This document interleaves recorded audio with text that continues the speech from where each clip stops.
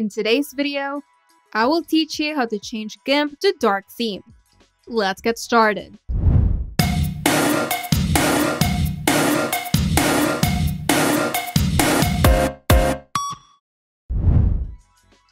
Gimp is a powerful open source image editing software that does support dark mode. First, open Gimp and access the preferences. To do this, go to the menu bar at the top of the Gimp editor and click Edit. In the drop-down menu, find and select the Preferences option. In the Preferences dialog box, go to the left sidebar and look for the Interface category.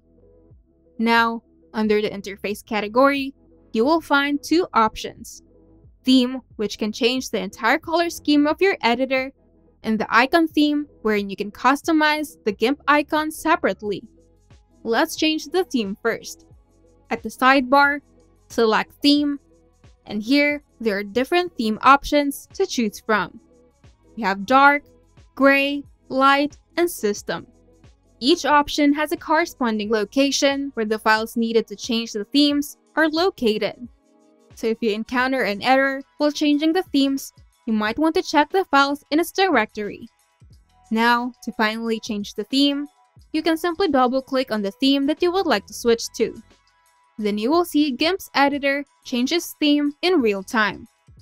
Now, if you're satisfied with the theme, you can click OK. To switch the icon theme to match your editor, go to the side panel once again and select the icon theme. Here, you have more options to choose from. You can choose from Color, Legacy, Symbolic, Symbolic High Contrast, Symbolic Inverted, and Symbolic Inverted High Contrast.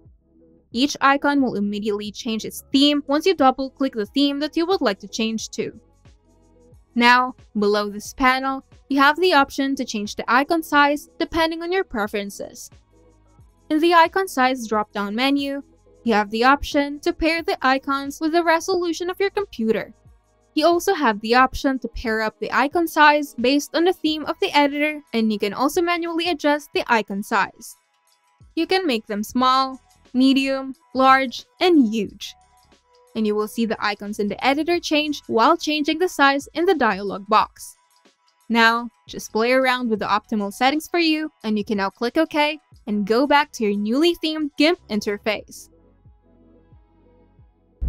If you find this video helpful, make sure to leave a like and subscribe. And if you want to see more tutorials, turn on the notification bell to get notified whenever we upload new videos.